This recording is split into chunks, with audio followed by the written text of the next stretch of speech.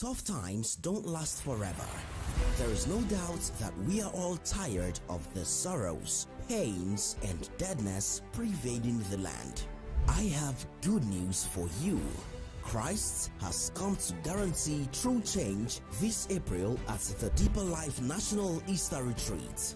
It's your time to experience Christ's resurrection power. From Thursday 6th to Monday 10th, April 2023, join the nearest Deeper Life Retreat location around the globe. Christ's power will be unveiled by Pastor Dr. W.F. Kumuyi and other anointed men of God.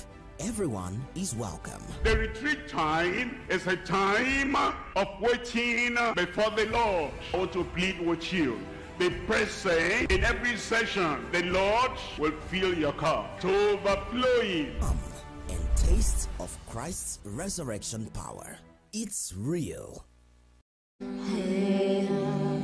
Abraham experienced it and his name was changed. Sarah experienced it and she got laughter. Moses experienced it and he went from hiding to leading. David experienced it and became God's beloved. Elijah experienced it and brought down fire. A Savior has come to you. A healer has come to you. A deliverer has come to you. A redeemer has come to you. You will not miss your miracle. Now, it's your time. Experience the supernatural in this month's Global Crusade themed The Glorious Visitation of Christ, happening live in Ghana. God is ready to move. Also featuring our ministers, church workers, and professional conference teamed enabling grace and power for the end time harvest. The youth aren't left behind as they are moving upward to higher heights with the Impact Academy. Join us from the 28th to 25th of April at Independence Square, Osu, Accra. The word of power would be broadcast worldwide through satellite, radio, TV, and the GCK social media platforms. We will be blessed by glorious music from choirs around the world. Let us pray. Our Father, we bless your name because we're here, so we can come to hear your word. And we are praying that you will speak your word to our hearts in a very intimate and personal and practical way today in Jesus' name. Father, we pray that these principles you are teaching us from time to time will be very relevant and practical in every one of our lives. That will put everything to practice and therefore live a happy, acceptable life unto you. And eventually when we die, when Jesus comes, we'll be able to reign with the Lord up on high. We pray that you impress these words upon our spirits again today. In Jesus' name we pray. Today we are having the concluding lesson from the book of Proverbs. As I explained a fortnight ago, we're going through these various chapters because many of the principles that are there have already been emphasized in the other chapters of Proverbs. I told you before that the book of Proverbs is different from other books, that many of the lessons, instructions there are written in short sentences. They're different from the story style or narrative style of most of the other books. And there are many verses that are repeated for emphasis in the book of Proverbs. For study, we'll just go through the major lessons and principles so that you'll be able to get a hold on them and make use of them in your life. If you remember, as we have studied the book of Proverbs, I've said a few times that there are ministers, preachers of the word of God that will make it a practice of reading a chapter a day of the month. And some people have done that regularly because it's referred to as one of the books of wisdom in the collection of scriptures. And so it's very important for us that we'll go through all that we've learned before. And we'll still try to go through as many times as possible because these words we read will make us very wise. If you look at the outline on your hand very well, you'll see that we have dealt with this outline 2 weeks ago. I dealt with points 1 and 2, the tongue of the wise, and tenderness towards the weak. And then that week I traveled out and I came back last week. And I still considered this very important. And so we're still going to continue with the outline. Now I'm going to handle points 3 and 4 if the time will permit. And then next week we'll be going to a new part of the series, having eternal consequences within our lives. And so today we're looking majorly at the training of the children in the home, the children in the church, and the children of God. And training should be our watchword. Look at Proverbs chapter 22 and verse 6. Train up a child in the way he should go, and when he is old, he will not depart from it. Here the word of God instructs every parent in every generation, every time, that there is an assignment that is very, very important and essential in our lives. And it should be our priority, very, very essential. It should top the list in our lives. That if you're a family man, a family woman, you should train up a child in the way he should go. Because when he's old, he will not depart from it. And from the beginning of the Bible to the very end of the Bible, there is a great emphasis, a profitable emphasis on the training of children in the family. God impressed it, emphasized it in the hearts of all the children of Israel, that whatever they did, wherever they were, they must emphasize the training of the children in their homes. And God made sure that every Israelitish family will get it to heart that all the children within the family setup must be trained according to the way of the Lord. And here we have, in the center of the Bible, here we have the word of God telling us that every parent should train up every child in the way that child should go, so that when that child is old, he will not depart from it. Why were the children of Israel in particular told about training up their children? You need to understand that amidst the children of Israel, they had the knowledge of the only true God. And let me say this way, they had a monopoly of that knowledge. What that means is this: no other nation, no other group of people knew the God of Israel, the only true God that the children of Israel knew. And therefore there was no other nation that could offer to their children the training they needed to know the way of the Lord. Not only that, all the nations around them, they worshipped idols. They did not know what they ought to do. They did not plan for eternity. They did not know anything about the future. It was only Israel that knew the future.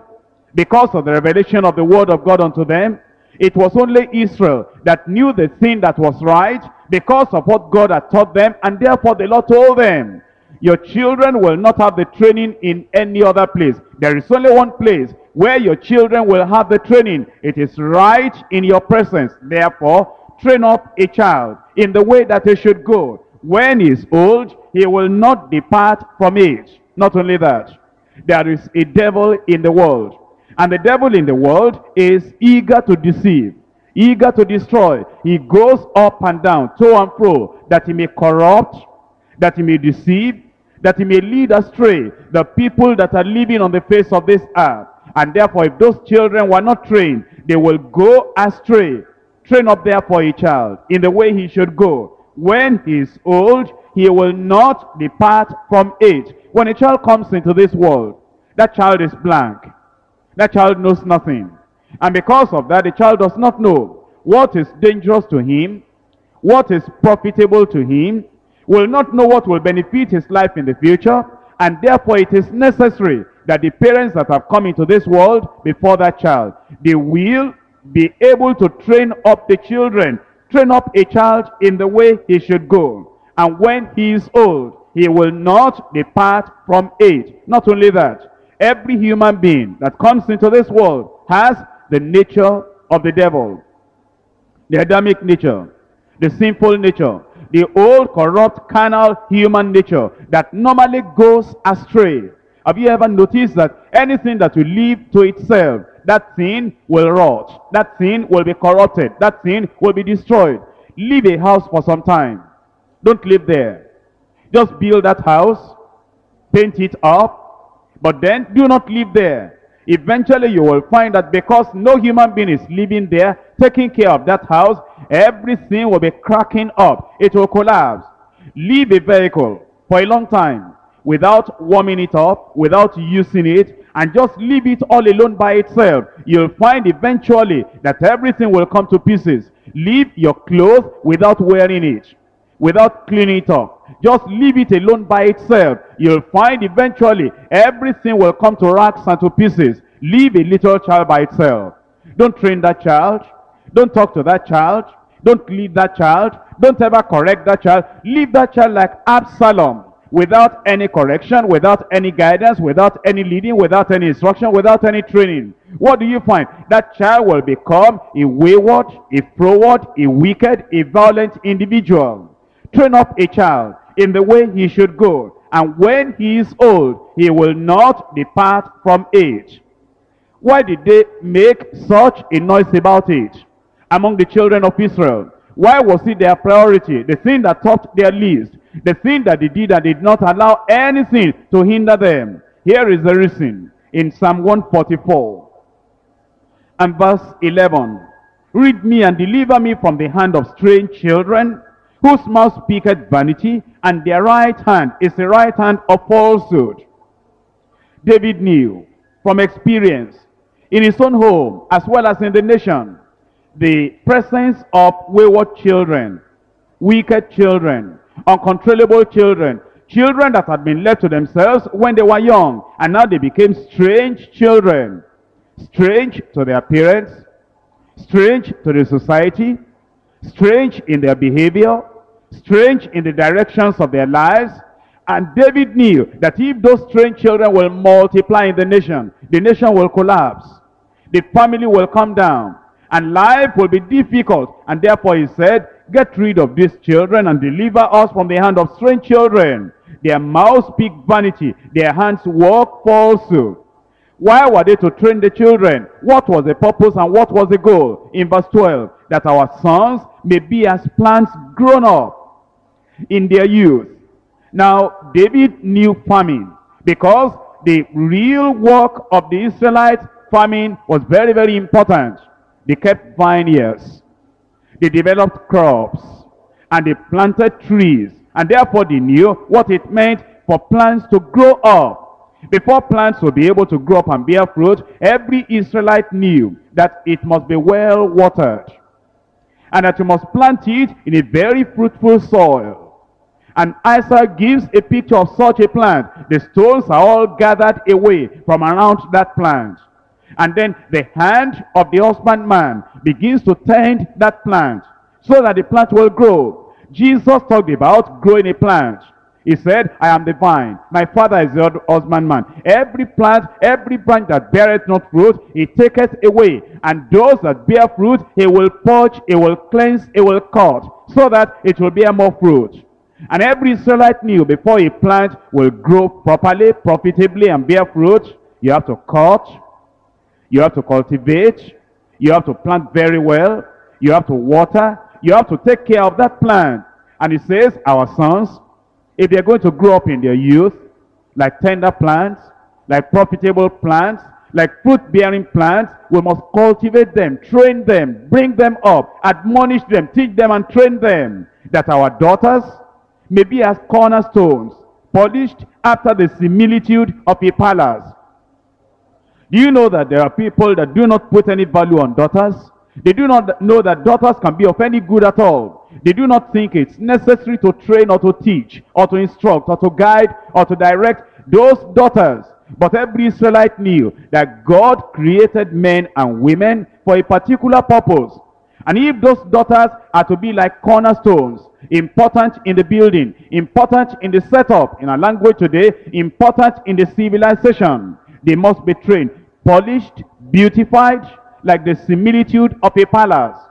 And it says, when that is done, then the business life of the children of Israel will be what it ought to be. Verse 13, that our garners may be full, according to all manner of store, that our sheep may bring forth thousands and 10,000s in our streets. If you are going to prosper in your family, and if you are going to enjoy the work of your hand in old age, train your children. Train up every child in the way he should go, so that when he is old, he will not depart from it. Our parents today are suffering from the lack of training they didn't give us.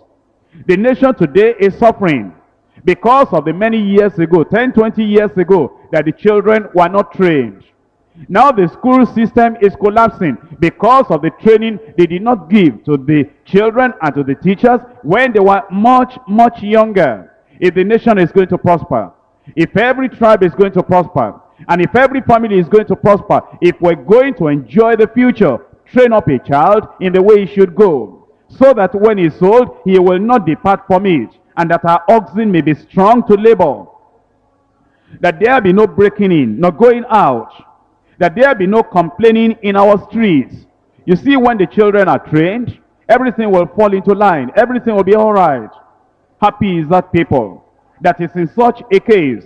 Happy is that family in such a case that will teach and train, instruct and guide, admonish and direct their children when those children were very young. Happy is that people. Happy is that church that will train the children while the children are still very young, because the children of today, they are the adult church of tomorrow. Happy is that people whose God is the Lord. Now, they train their children because, one, it will give them a happier life in the future. It will give them a happy business life in the future. Not only that, it made them to understand that God will be committed to fulfilling the promises he has made to them. Here is what God told Abraham. Genesis chapter 18, verse 19. For I know him, that he will command his children and his household after him, that they shall keep the way of the Lord, to do justice and judgment, that the Lord may bring upon Abraham that which he has spoken of him. They knew, because of their father Abraham, because of what God testified about their father Abraham, that if they trained their children, they were preparing themselves, they were paving the way for the fulfillment of the promises of God in their lives. God said about Abraham, I know him. Can God say that about you as a parent, as a father? Can God say that about you as a parent, as a mother? For I know him. God knew this. Now let us understand, whatever you do, whatever your life may be, whatever else you may be doing in the nation or in the church, if you are neglecting the training of your children, God knows something about you that makes him unhappy. Think about it. Whatever you achieve, whatever you do, whatever money you have, whatever popularity you have, whatever station or status in life you may have, if you neglect the training and the teaching of your children, God knows something about you that makes him unhappy. You may go all over the world and do something and say you want to make a name. If you neglect the training of your children, there are some promises of the word of God that will never be fulfilled in your life. Listen to me. God emphasizes training to the point that he says, if you are not training your children, if you are not teaching your children, there are some precious promises I'll never fulfill in your life. The greatest promises made to Abraham, the most spectacular promises made unto Abraham, and those things were based on training and teaching his own children and household after him. And God said, I know you. In fact, listen to me. God said, shall I hide anything from Abraham? What I will do? Will I hide it away from him? Will I not make this great revelation unto Abraham? Knowing this, that he will train, he will command his own children. There are some revelations you'll never get from the Lord. God will just turn his back on you, turn his face from you, if you are not training your children. He says, I can talk to you because God is the Father of all spirits.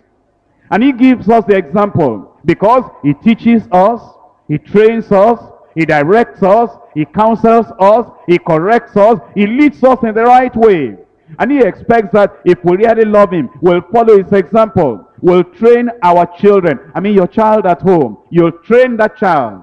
And if you're not like God, if you are so different from the Almighty God, from the Father, and he says, I know this, he's different from me. He never talks to his children. He never corrects his children. He never trains his children. The lives of those children are not important to him. He loves money more than the fruit of his own womb, of our own womb. He loves money more than the people that he has brought into this world. He doesn't count the lives of those children precious at all. He loves all the outdoor activities, social activities, more than the training of his children. God will not make his revelations unto such a man, unto such a woman. For I know him, that he will command his children and his household after him, that they shall keep the way of the Lord. That's what we're training the children for, that they will keep the way of the Lord. Now, if you're going to teach your children to keep the way of the Lord, it's assumed that you know the way of the Lord yourself, and to do justice and judgment, that the Lord may bring upon Abraham that which he has spoken of him. That's why the children of Israel taught and trained their children. They understood that except they did it, the favor of the Lord, the fellowship of the Lord will not be abundant upon them. Are you a young mother? Train your children. Are you a young father? Train your children. Are those children already growing up? You say, those children are already hard, stubborn. Because I didn't train them many years ago, if they're still under your roof, go and pray and repent and say, Lord, I left my duty many years ago, but I'm repenting. Now if you hear this and you say, well, it's already past now, I cannot do anything for those children anymore, then there is no repentance. But when you come to the Lord and you say, Lord, I neglected my duty, young mothers, I neglected my duty, young fathers, and I neglected my duty, old fathers and mothers, but Lord, today I'm repenting. I will begin to train every child you have given me. Not only just giving them clothes, that's good. Not only just giving them food, that's good, but training them. Making an impact in their lives. Writing on the clean, empty slate of their heart the word of godly living that will make their lives prosperous and profitable in the future. Look at this in Deuteronomy chapter 6 and from verse 5. And thou shalt love the Lord thy God with all thine heart, and with all thy soul, and with all thy might. And these words which I command thee this day shall be in thine heart, and thou shalt teach them diligently unto thy children, and shalt talk of them when thou sittest in thine house, and when thou walkest by the way, and when thou liest down, and when thou risest up. You know, the condition is that first of all, the word must be in your heart, it must be in your life, it must guide you completely. Because God wants us to start with, to live a perfect example before our children. You are the light for your children. Like father, like sons, like mother, like daughters. You'll never bring your child above the level of your own living. If you live a wicked life, no matter what you teach, no matter what you instruct those children, they are going to follow your example. I hear your word, but I see your example more. And your example is so loud that your word becomes meaningless unto me. That's what the children are saying. That what you do has more weight. How you act has more weight.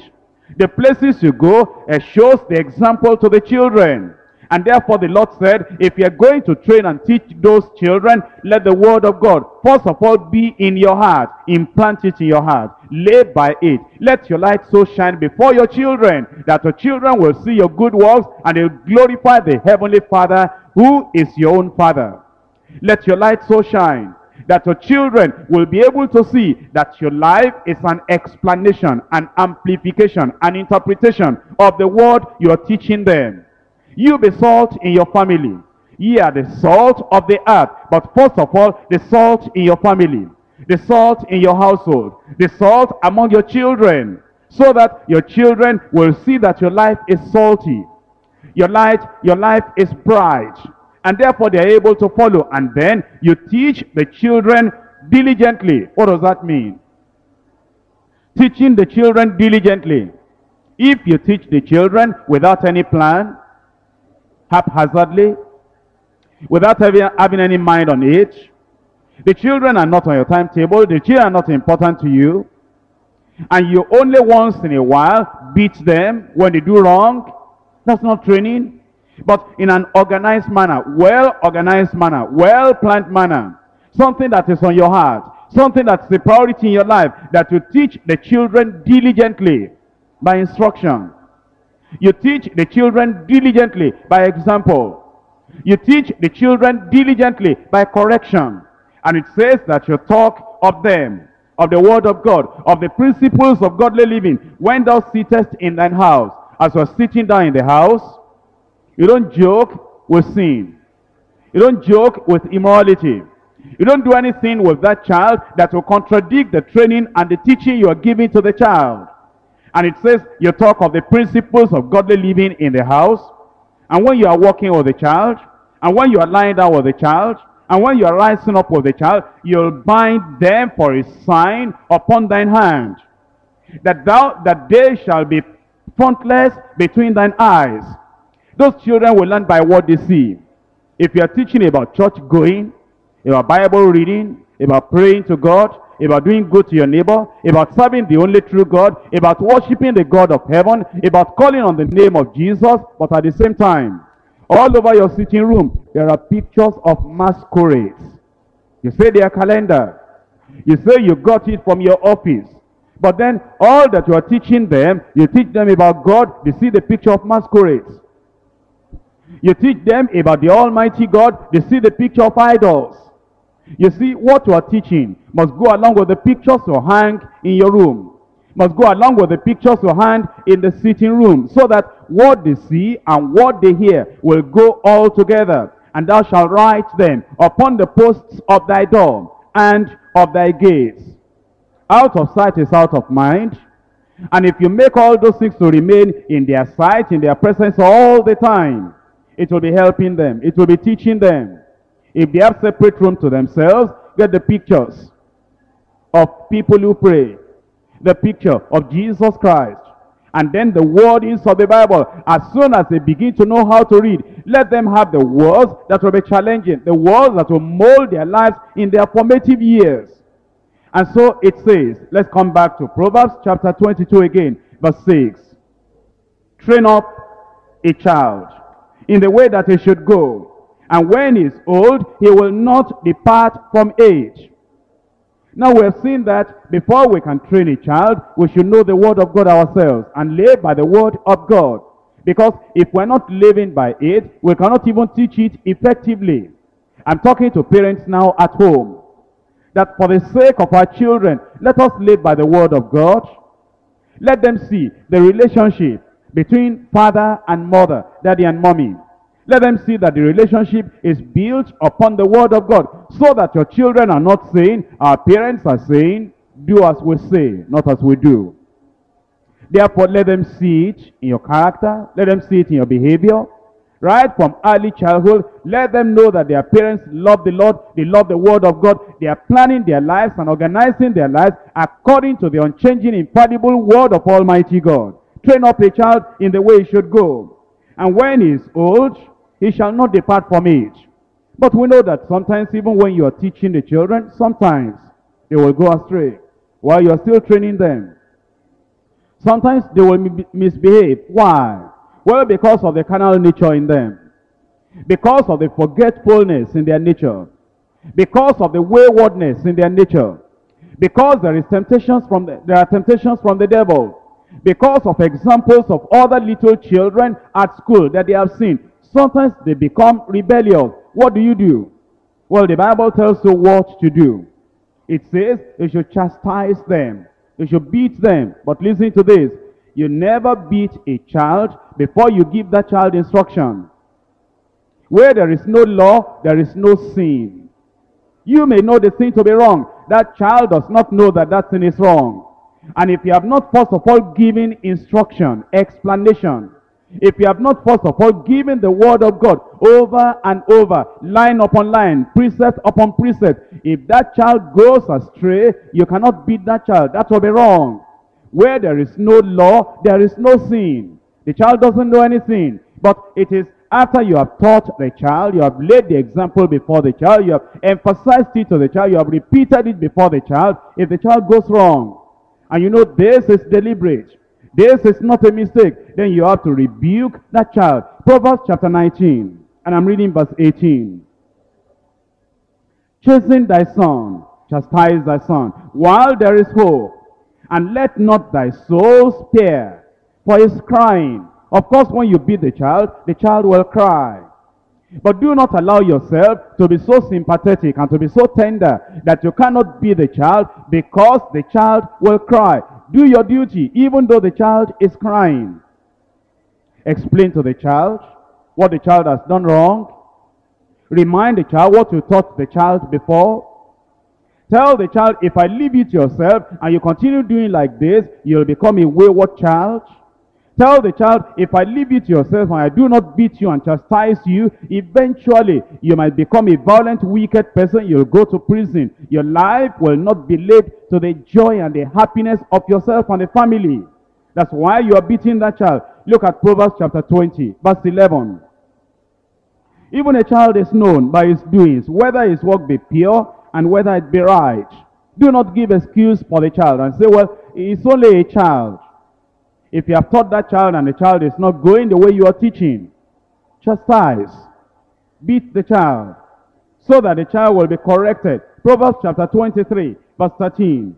Withhold not correction from the child, for if thou beatest him with the rod, he shall not die. Thou shalt beat him with the rod, and thou shalt deliver his soul from hell. We need to understand that passage very well. Let us understand that there is a type of beating that can destroy a child. In the physical, in the emotional, in the spiritual. Let's consider the physical. You're beating a child, and you beat that child carelessly, as if you were fighting with the child. Correction is not fighting. That child does not have your strength. That child does not have your ability. That child is still very tender. And you do not beat a little child like you beat an adult. Because you are not fighting. You are correcting that child. If thou beatest him with the rod, he shall not die. That is, you are not beating the child to kill the child. Do you understand that if you strike the eye of the child and that child goes blind in that eye, there may never be a replacement. You may deform that child for life. You know, the fingers don't have a replacement. If you beat the child to the point that you break the bones, you may cripple that hand for life. You are correcting, you are not destroying. And so withhold not correction from the child. Let it be only correction. Don't beat in anger. Don't beat as if you are revenging on that child. You've sent the child to do something and the child has not done it. You are not revenging on the child. You are not retaliating on the child. You are not trying to beat that child so that next time when I send you to do something, you will do it for me. Don't you know who I am? That's not why you are beating the child. You are training that child. You are correcting that child. Therefore, be very careful. Another thing is that the emotional aspect of the child. The child will know whether you are angry or not. And if you are angry, and if you are bitter, the mother has done something that you didn't appreciate. And now the child did something. And while you are beating the child, you said that you are the child of your mother, rebellious as your mother. The child knows that you are not only beating him to correct him, you are beating him so that you can punish him for the mother and punish him for himself. That child will be emotionally disturbed. That's no correction. You are bitter. And you are trying to revenge on that child what the mother has done against you. That's no correction. That's malice. That's bitterness. That's something injurious. It will destroy that child spiritually. When you beat a child for something that he is doing, and yet you do not point that child to the grace of God, to the love of God, and to the change that Jesus Christ and the blood of Jesus can make in the life of that child, and you just beat that child and you say, you must make all the correction. He says, I've tried, you must try again. And you do not tell that child, well, if you pray, God will change you.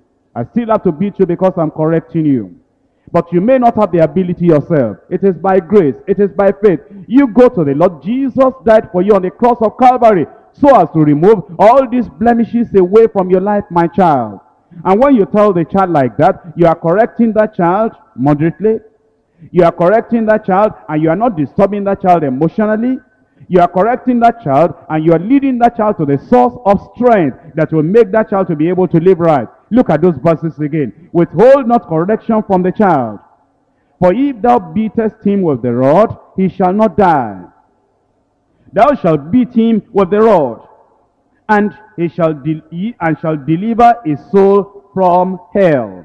Look at chapter 27, verse 5. Open rebuke is better than secret love. Faithful are the wounds of a friend, but the kisses of an enemy are deceitful. When you correct your child, correct openly. You are not correcting child A by talking to child B, saying, do you know that your brother is not doing well? That's no correction to the one that is not doing well. Call the person that is not doing well, your child that is not doing well, and give an open rebuke, open correction. My child, I don't want this. I don't like this. This is not according to the word of God. This will ruin your life. Talk to your child directly. Are you afraid of that child? Or are you going to talk to other children on behalf of the single child? Talk to that child and let that child know that you have an open rebuke for him. Chapter 28 and verse 23.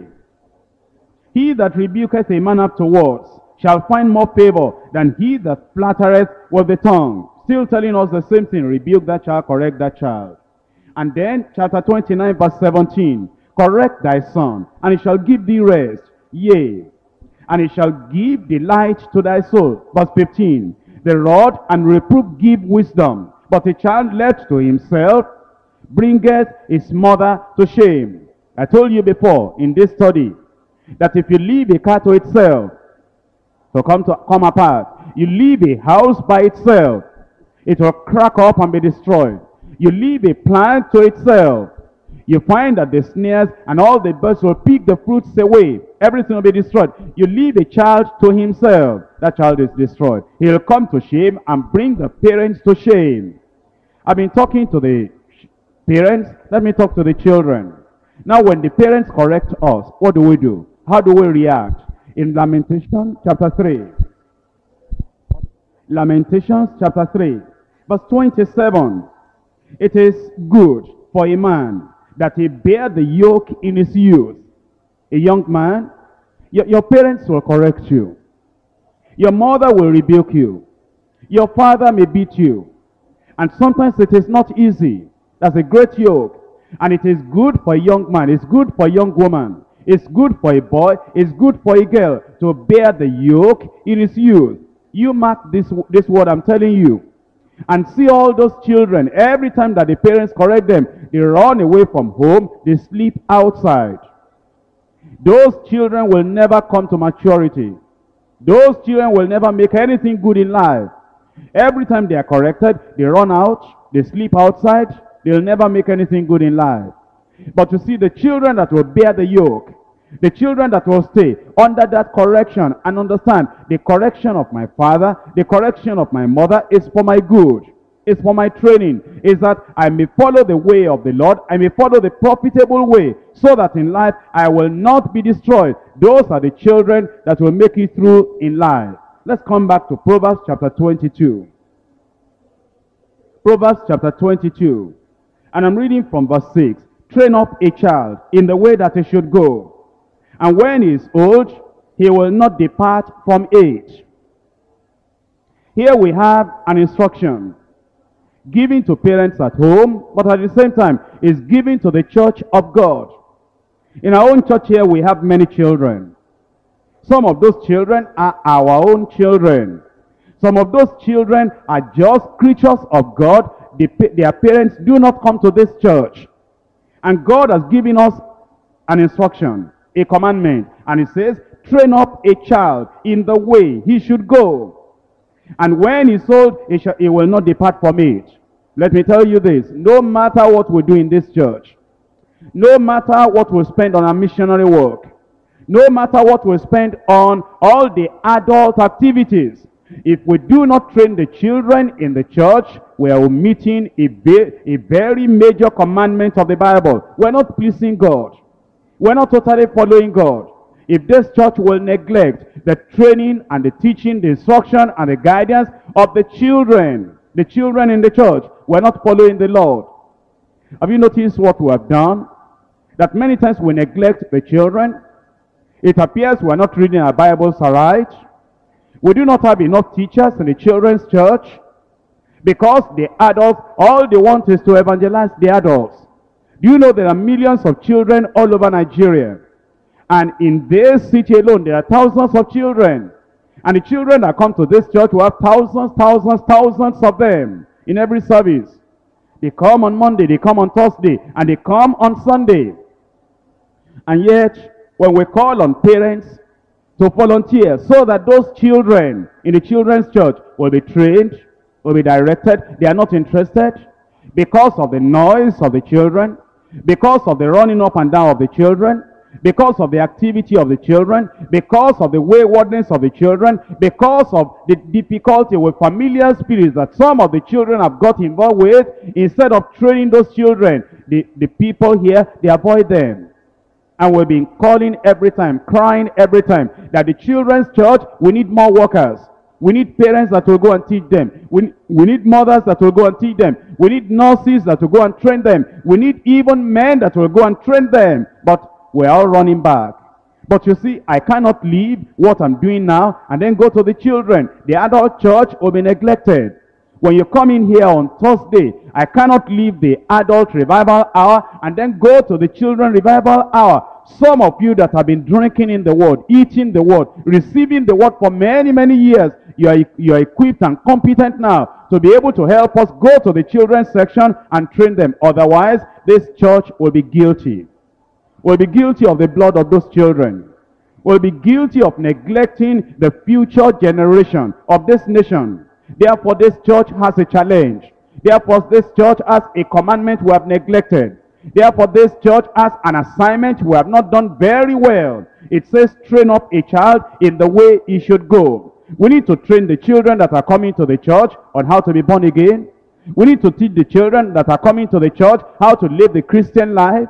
And when they fall, pick them up. When they make mistakes, correct them. Correct them in love. Let them know that we in the adult church, we love them. And we understand they are the adult church of tomorrow. Train up a child in the way he should go. And when he is old, he will not depart from it. How do we train those children? Ephesians chapter 6. Ephesians chapter 6, verse 4. And ye fathers, provoke not your children to wrath, but bring them up in the nurture and admonition of the Lord. In the home, that's what you do for your children. In the church, that's what we do for the children. It says that we should bring them up in the nurture and the admonition of the Lord. Give them the knowledge of the Lord. What does it mean? Bring them up in the nurture and admonition of the Lord. Colossians chapter 3, verse 16.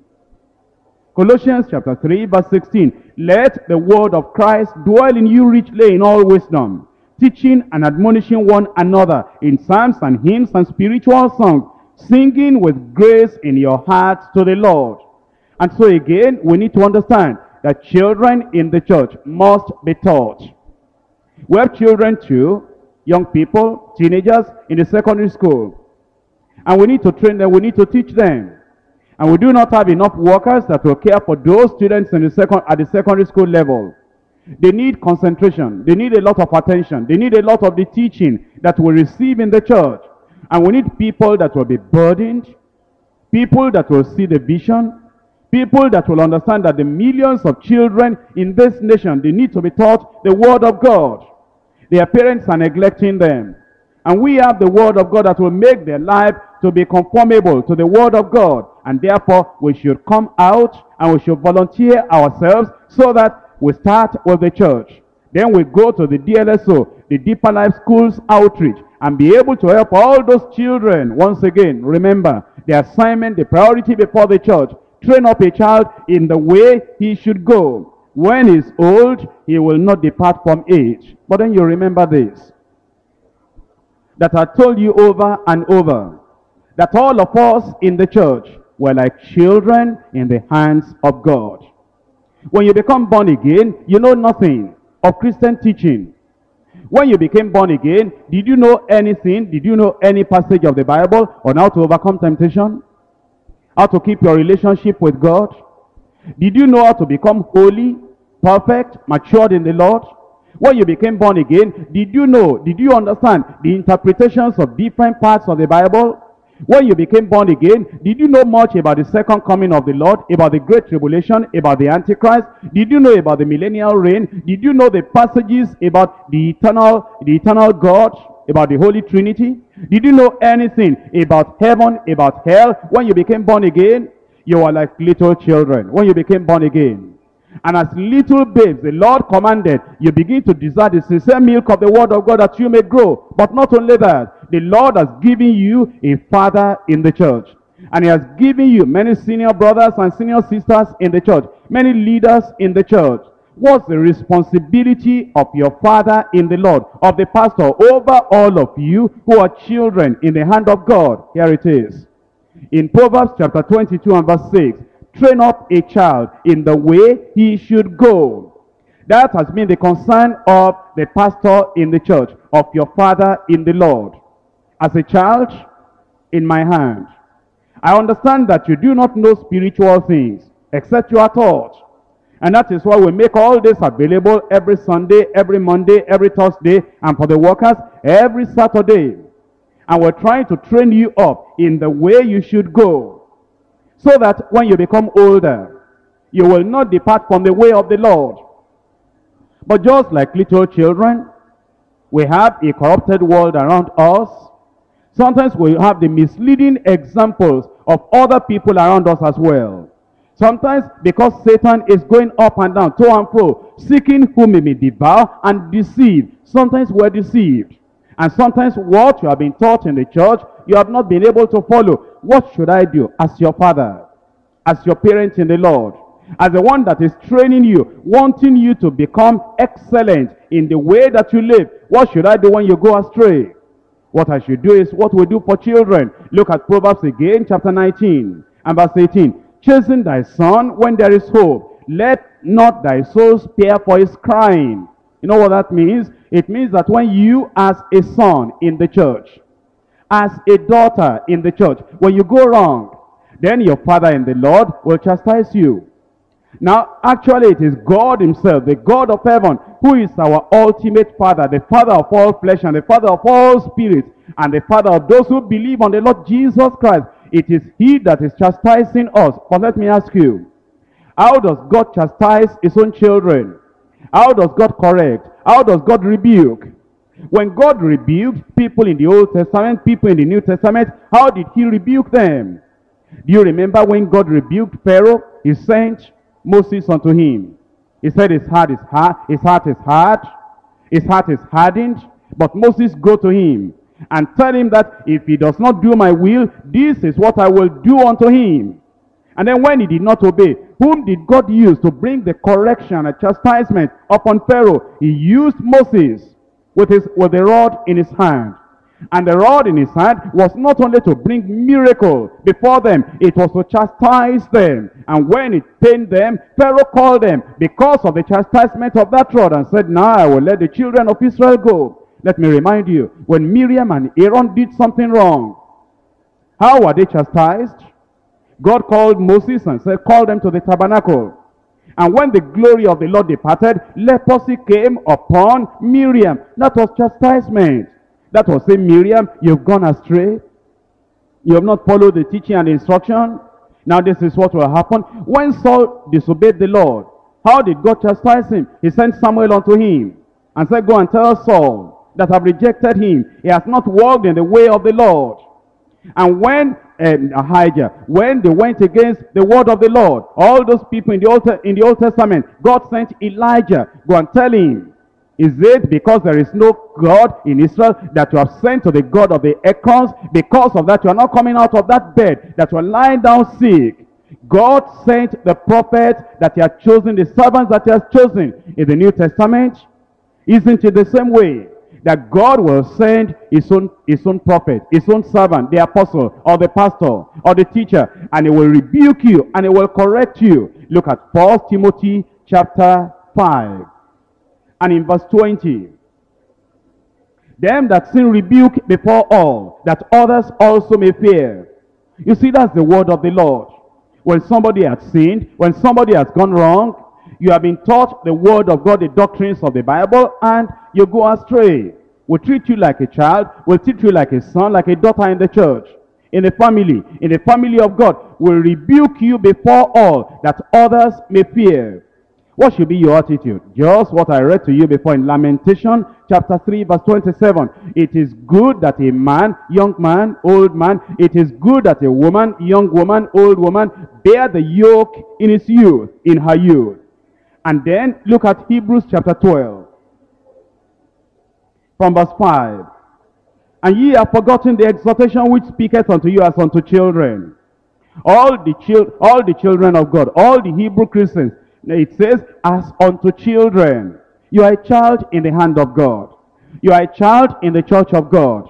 And do not come to the position where you are fatherless, where you are an orphan, where there is no correction, where you do not regard the word of God or the word of man, like the unjust man, the unjust judge that regarded neither God nor man. Do not come to the position where there is no correction.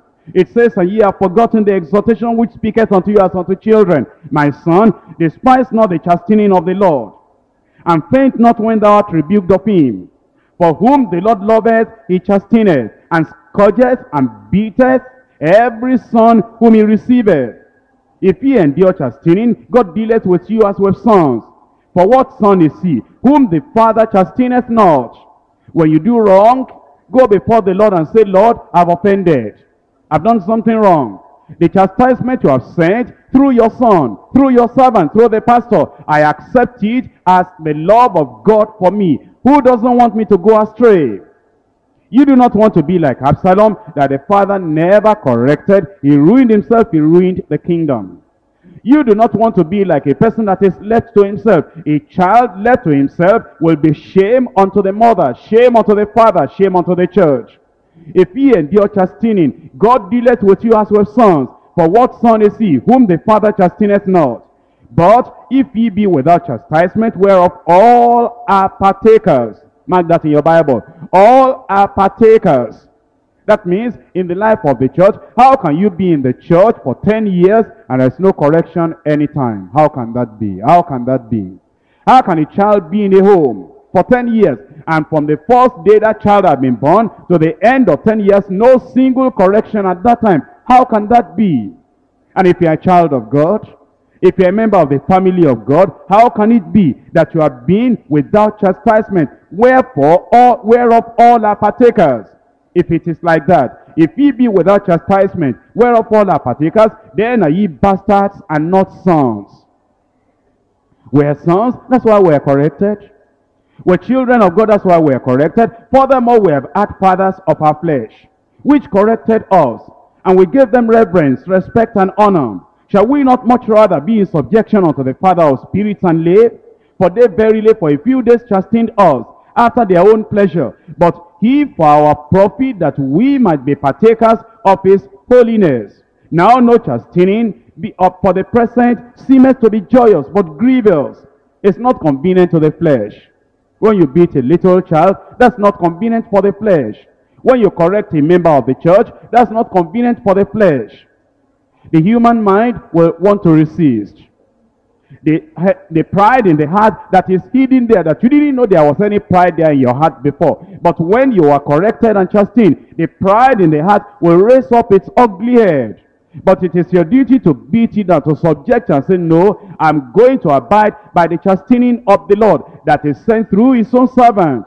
No chastening for the present seemeth to be joyous, but grievous. Nevertheless, afterward it yieldeth the peaceable fruit of righteousness unto them that are exercised thereby. And so in the church, God has so arranged it that God will correct us through his own servants. And not the pastor alone. There are times that a zonal leader will know something in the zone. Now what do you want the zonal leader to do? To pet you? When you have done something wrong, he will correct you. And if you look at his age and you say, how can this zonal leader correct me like this? He's younger than myself, that's all right. He's younger than yourself, but God has put him there as your father there in the zone. And sometimes it's the coordinator that the case has become so serious that your case must go beyond the zonal leader to the coordinator. And of course, the coordinator is not going to be laughing when you've done something wrong. He's going to correct you. And if you look down on him, how old is he? When did he become a coordinator? If you do that, you are not respecting the Lord. Look at Hebrews chapter 13. Hebrews chapter 13. And I'm reading there in verse 17. Obey them that have the rule over you, and submit yourselves. Obey them. That's the plural. Obey them. Not only the pastor, but the other leaders that we have at different levels of leadership in the church. Obey them that have the rule over you.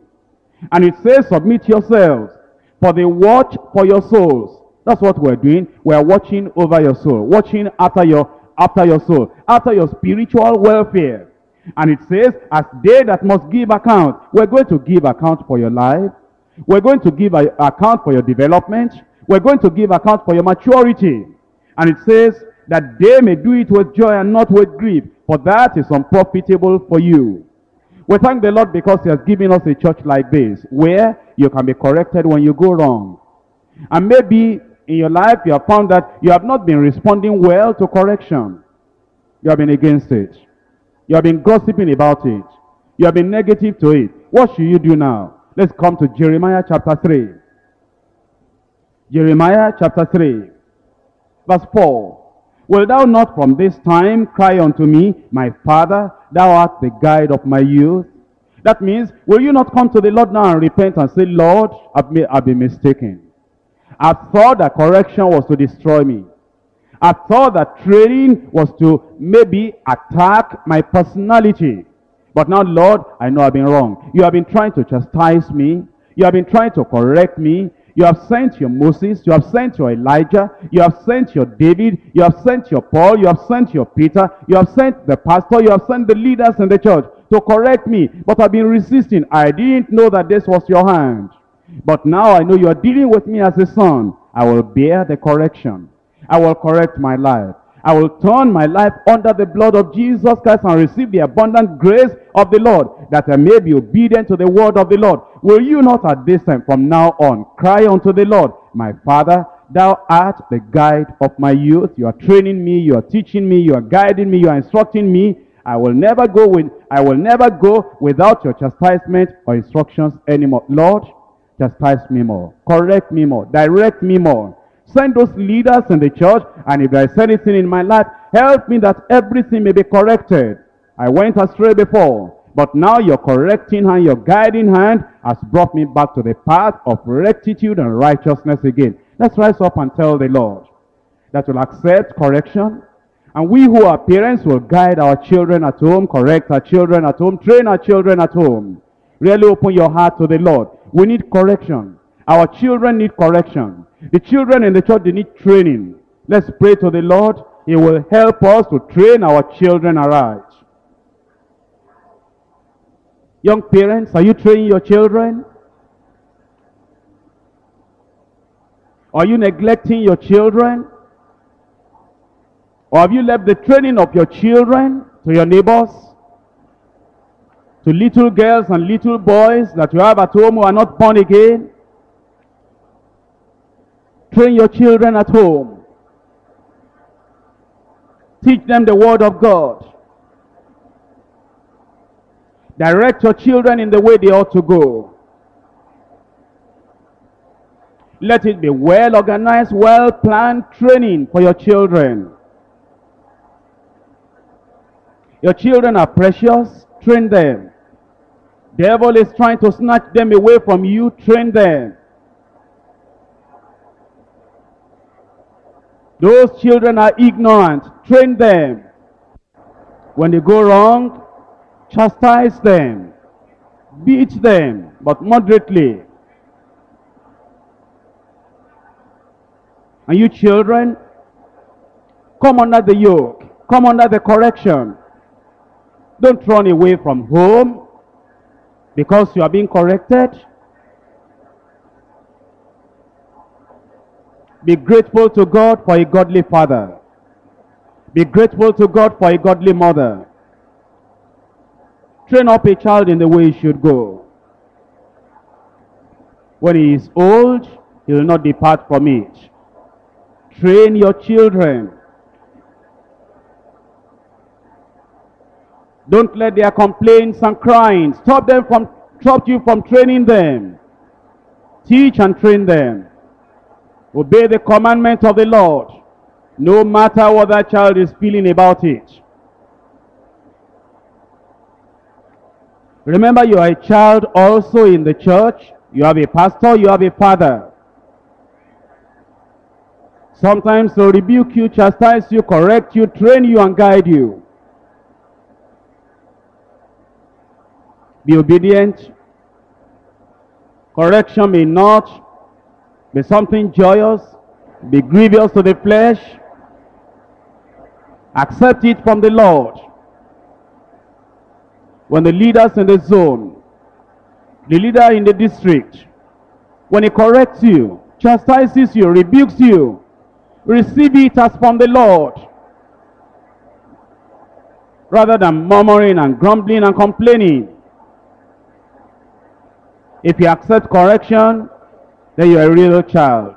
Then you are a real son, you are a real daughter. Tell the Lord to give you grace. If you feel you've gone astray, if you are convicted you've gone astray, tell the Lord to wash you clean with the blood of Jesus Christ and set your feet in the right direction.